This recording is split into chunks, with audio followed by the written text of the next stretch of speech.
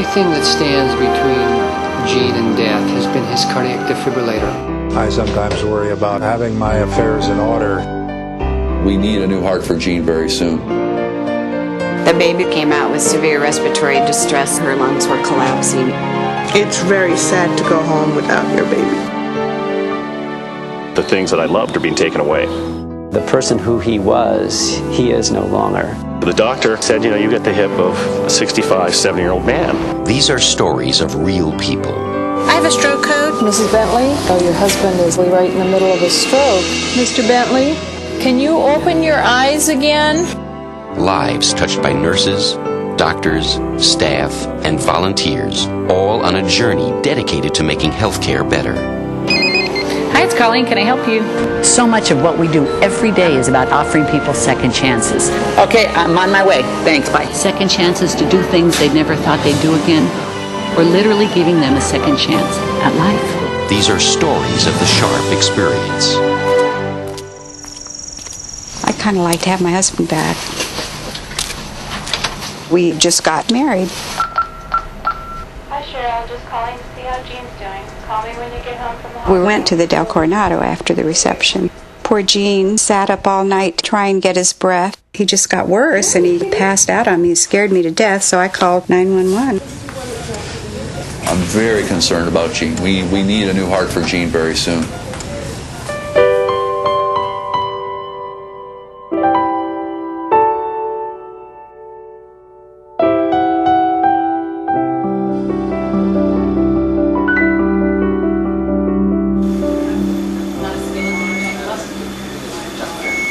He had a rough weekend, and he was just out of it one whole day. He was just in a fetal position.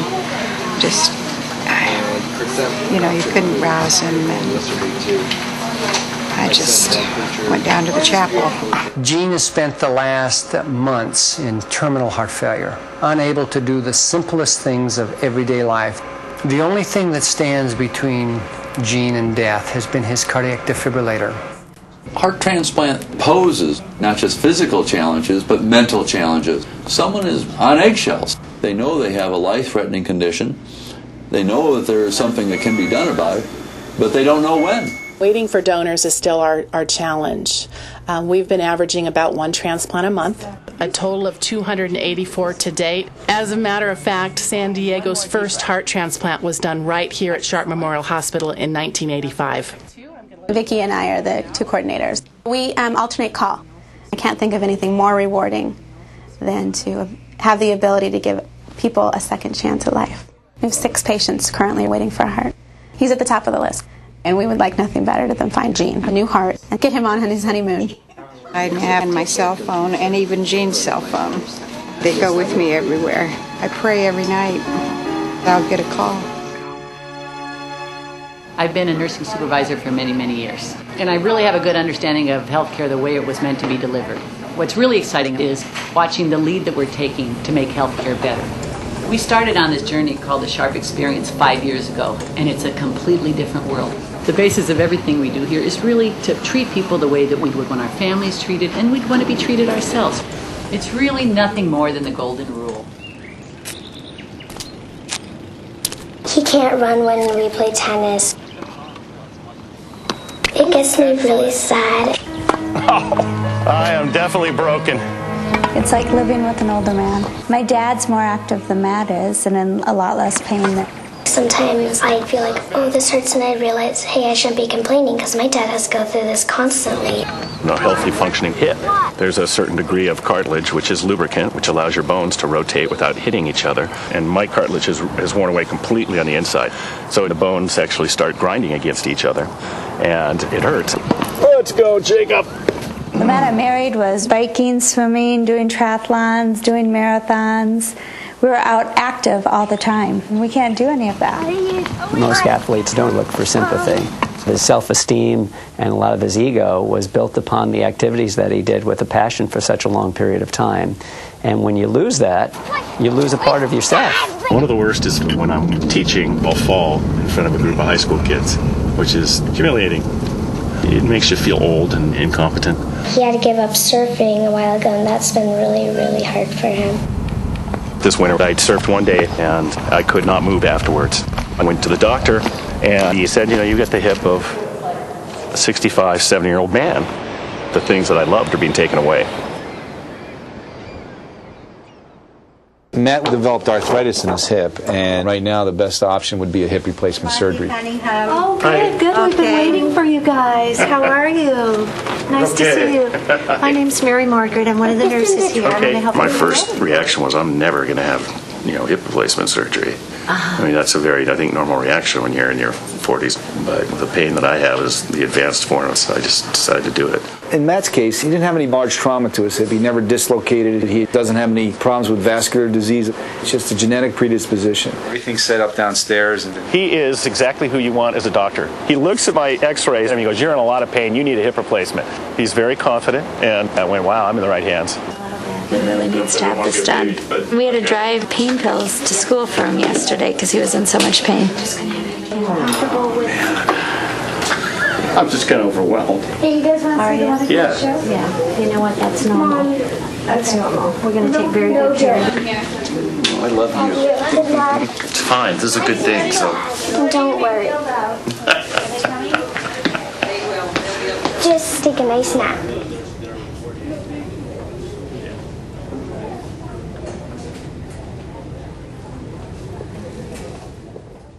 What we want to do is put an artificial hip in exactly the same position as the natural hip, using a minimally invasive 2-incision technique. Through the front of the joint, we split the muscle and put the socket in. And through a small incision in the back, and we're able to put the stem in. The advantage of this approach is that you have a very stable hip, and the risk of dislocation is very, very small. Using the navigation system, we're able to tell where our implants are going within a degree. Just making sure the stem's straight. It looks perfect. When I'm putting the socket component in, I'll actually see on the screen the computer-generated image of that socket. Right now, we're going to find the center rotation of the hip. It's telling us that we've just brought him down a millimeter or two, so we basically reproduced his anatomy. And everything looks good.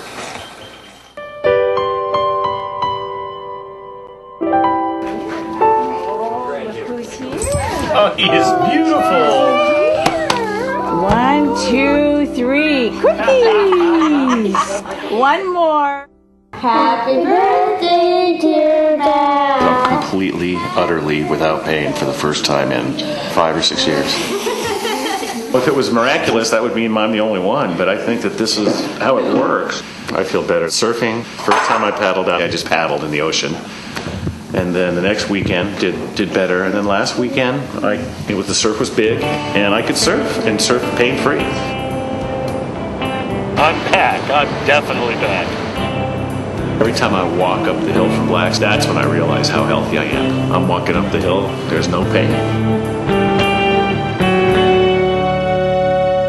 Stories of the Sharp Experience is brought to you by Sharp Healthcare, with hospitals and medical offices county-wide. Sharp accepts almost all health insurance. Call 1-800-82-SHARP or visit sharp.com. When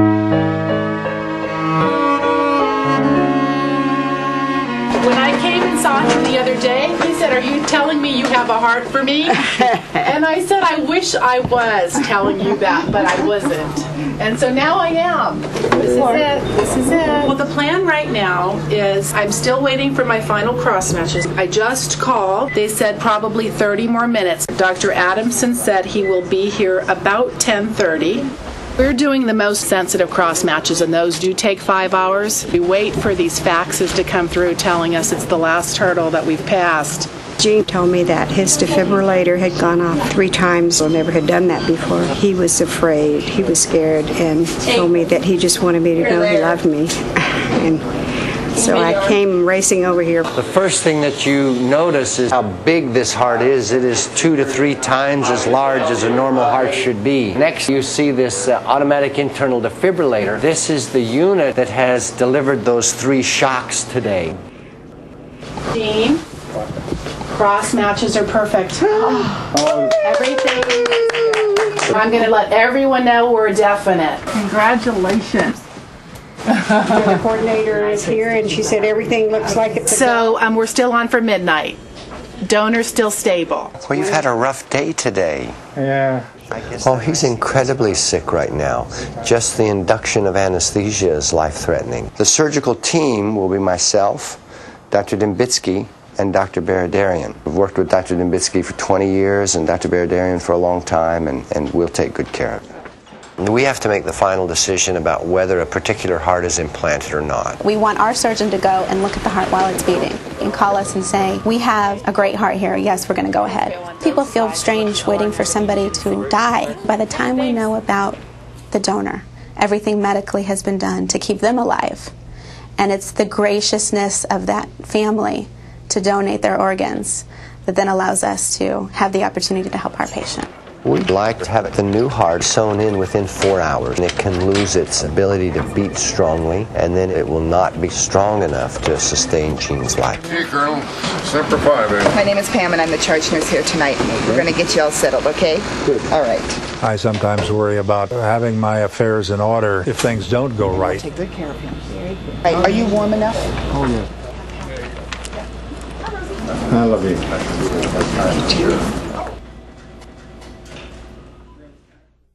Dr. Baradarian is at the donor hospital assessing the strength of the new heart. The donor has been in a traumatic accident that has left them brain dead, and so they're being sustained on life support. He has to look at the donor's body, visualize the state of their health, and when he has the chest open, can see if the heart is a strong, healthy heart. Hey, well, the heart's good. So head on in. All right, bye. Got the news that the new heart is strong. It'll be another hour before the new heart arrives. He'll be put off to sleep and we'll be started. Could have happened. Gene has had operations in the past that have caused his heart tissue to adhere to the back of his sternum. Is he being paced now, Mark? There is a possibility that in re-entering his chest, that a portion of his heart may be injured, which could culminate in life-terminating bleeding. The aorta's right there. Hold your lungs. Mark, give the heparin. Give me another clamp like this, 11 blade. Okay, start transfusing and keep up. Give us some coronary suckers. Hurry quickly, Mark. Yeah, we're giving volume. People come to healthcare because they have some form of need. Oftentimes it's something totally unexpected. And we deal with all the different emotions, the apprehension, the unknowns, everything we do. Every kindness is on behalf of that patient and their family.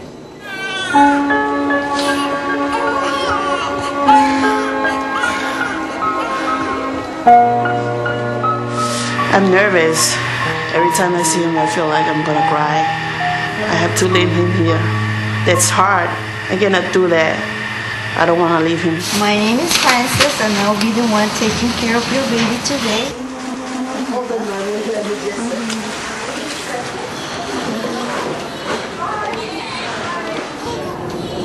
It's very hard on the families if we say the baby can't go home when mom goes home. To leave a baby here is devastating. Babies' livers aren't as strong and mature as ours. When they're in mom, the mom's liver works for them. When they're born, all of a sudden their liver has to take over, and sometimes it's just not strong enough. How long you guys will keep him here? It all depends. We will check again the bilirubin level, Bilirubin means the baby's yellow or jaundice. The worry is if not treated, this bilirubin can get into the brain and cause brain damage. What we're doing is phototherapy. We expose as much body part as possible. The special light helps break down the bilirubin. I don't want to go. I want to stay here with him. Even though they're going to feed him, they're going to change him, still, I have to stay here. Let me just get you a chair so you can sit by your baby. As soon as the babies are stable, we get the parents involved right away. Let them make some decisions. We try to keep making them feel that, hey, this is your baby. We're just taking care of it for the moment. They didn't bring the baby to me right away. She was in an incubator with everything, machines, and I couldn't hold her. It's very sad to go home without your baby. Bedside care is very difficult in the first 2 or 3 hours with an infant like that. Her lungs were collapsing. We were up at 100% oxygen. She wasn't holding her saturation. Meconium blocks the breathing tubes in the lung that lets air in but not out. With each breath, the lung gets bigger and bigger like a balloon and finally overexpands and pops. They placed tubes in her, trying to get her to breathe. I thought I was just going to take her home. I never expected her to be sick when she was born.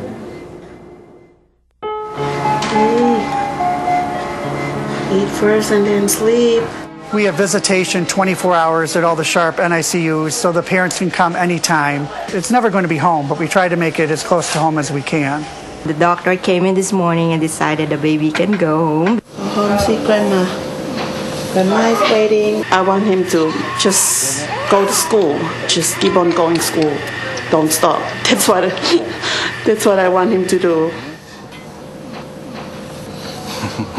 The nurses established this wonderful bond with the family. And they become so close to them that many of the nurses are invited to the baby's christening or brisses. You see them from the first day of life, and then, you know, as they improve and really get well and then ready to go home. We really miss them. Every time I come in here, someone's holding her, someone's feeding her. She's being loved. We were feeding her through a tube, goes from the nose to the stomach. That tube is now out, and she's feeding all on her own. Within the next day or so, I'm hoping that she'll get to go home with Mommy. I didn't think the day was going to come that I would get to take her home or hold her, even hold her. I hope to raise a nice young lady with a good heart. And you smile because you're happy they're going home. But then again, you're going to miss them. But then you know you're going to get somebody else. Someone else's parents will be happy. You are so beautiful to me.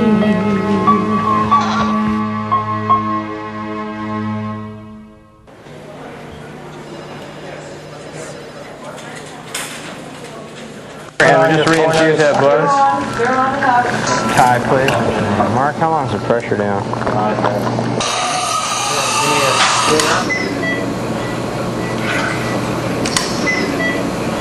Give me that venous tube.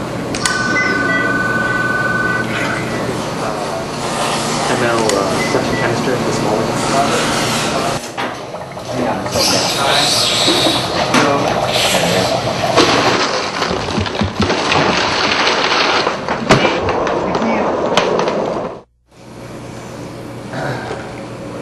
Look how big that heart is. He wouldn't have made it another day. Okay.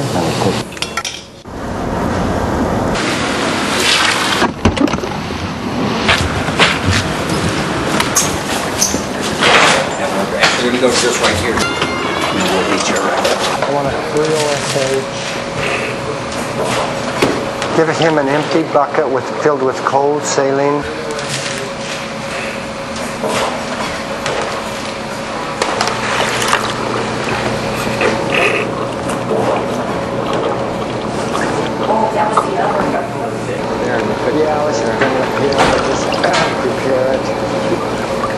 Pretty good size.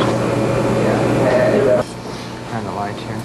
It's a mature graft was stuck to the sternum there. The most stressful part of the surgical implantation is the heart going to work? Bag the lungs. We take the air out of the heart and we remove a clamp that's on the aorta. That allows the blood from the heart-lung machine to fill the arteries of the heart, and then it starts beating on its own. Heart's beating. Pace at 60. Looks good to me. I'll tell the family what happened. A third of the attention and care that I give to a patient is rendered to their family. Because while my patient is under general anesthesia, the family is the one suffering. The new heart went in very quickly, and it's beating right now very well. I'm delighted that we took the heart, and I'm delighted that the heart was strong, because I just don't know how many more days he could have gone with a heart that was as weak. We had some real troubles. The graft that he had before, the vein graft, it was stuck right into the sternum, as I was concerned about. When we sawed through the bone, the graft was right there and started bleeding very rapidly, obviously. So we put him on the heart-lung machine. That takes a few minutes. even though it was all exposed and we were prepared. During that few minutes, he was bleeding quite a bit from here, and his blood pressure got very low. It could be that there's no consequence whatsoever and he wakes up normal, or it could be that he'll have irreparable brain damage. That's possible. The next major hurdle is, will he wake up? I reiterate that I believe he will, but it's unpredictable right now. I think this heart's going to work fine, but he was very sick. Okay. Come here, dear. Thank you, doctor. You're welcome. God bless you. It's hard for you to keep us that news. Please, God.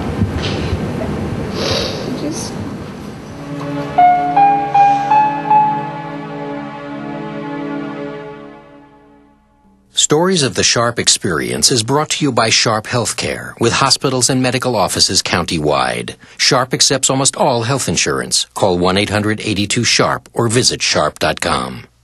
I would call it to the home of a 76-year-old male patient. Per the wife here, that all of a sudden his speech became very slurred, and then he just crumpled to the ground. Happy, does he have a facial droop? It's hard to tell because we have him laying on his back. We're trying to get him to smile, but he just opens his mouth real wide. Hi, it's Sue in the ER. I have a stroke code. Your run number is 240-4813. 76 years old, his third speech, slumped to the ground. Did we get a name? Harold Bentley. Harold Bentley. We got there, he was sitting against the wall. He was able to squeeze his thumbs, and that was pretty much it, very weak. The quicker that strokes can be treated, the better outcome we can expect.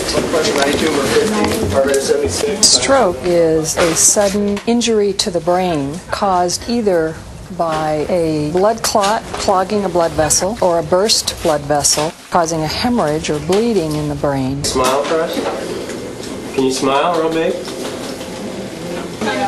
There's only one drug that is FDA approved to treat stroke, and that's TPA, or tissue plasminogen activator, and that dissolves clots. Nice deep breath, sir. The right hand. Sir. Well, let's go to CT. It's the strongest medication we have when used early. However, we can't use it beyond 3 hours of onset of symptoms. A CT scan is primarily done to rule out a hemorrhage because you don't want to treat a hemorrhage with clot-busting agents. They wanted to do TPA. There's just no waiting around at all. Hi, I'm Dr. Branny. Can you open your eyes, Mr. Bentley? Can you hear me? Okay, and what you're going to do... Mr. Bentley? Can you see this picture? Don't go into anything. Well, how about this?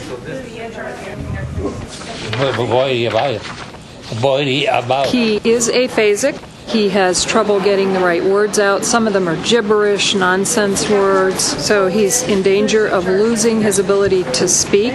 That would mean he would completely lose his independence. I'd like to check your strength. Hold that arm. 1, 2, 3, 4, 5, 6, 7, 8, 9, 10.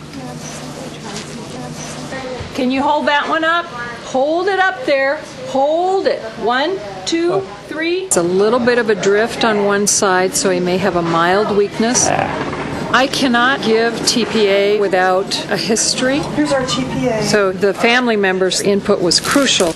We're good to go. 9:54. Okay. Just try and relax a little bit, Harold. It's in. The first week after the stroke, you're still at higher risk to have another stroke. So it's a very unstable situation. This morning he was very disoriented, very dizzy, stumbling around, and that's just not like him. The first thing that went through my mind was stroke. I knew time is of the essence, and thank God he got brought here. And my message would be that call 911. Even though the thought seems to be, I can get you in the car and get you there quicker. Something could happen in that car. Suddenly the person next to you collapses. How are you going to manage that? Anybody could treat a stroke, but we are the certified stroke center. So those medics know they need to start heading towards Sharp, Grossmont. I've got resources at that bedside, and they are waiting for that stroke code to come in. Stroke symptoms 911. Time. The clock is ticking. He called my mother this morning and freaked her out a little bit because, the phone rings at 5:45 in the morning. It was him. Where's my glasses? Where's my car? Every time they come by, they ask the same question. How are you feeling? Better? Yes. And put your hands out like this for 10 seconds. Yeah, okay. Do that for 10 seconds on your ankles or something. And rub your stomach and pat your head. Oh yeah, just one right after another. Well, it's amazing. Even 24 hours. Remarkable difference. He is so coherent now. It's just unbelievable. We were chatting with the nurses last night just about his condition out here, and he says from the other room, "Be quiet out there." Like, okay, Dad's back. He's doing remarkably well. I think he's going to bounce back. He's definitely motivated. He's got grandkids to live for.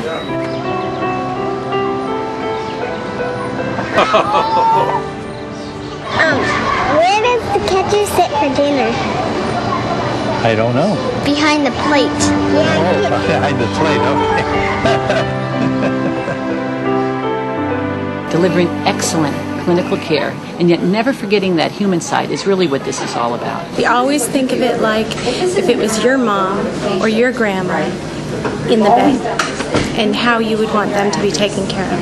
Sometimes all it takes is holding their hand to make that human connection. I found a little book of senior memories.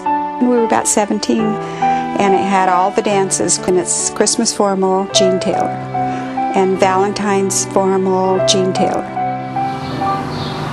Stumping. I'm profoundly grateful that I've been given a second chance, and not too many people get that. He still has that little twinkle in his eye. He was always a great kisser. He still is. If you look at his condition before the implant, it goes from a medical condition to a life. We take eating breakfast, hugging the kids, going down to the grocery store for granted. These patients enjoy every day the rest of their life. It's not exactly the honeymoon, but it's pretty close to it.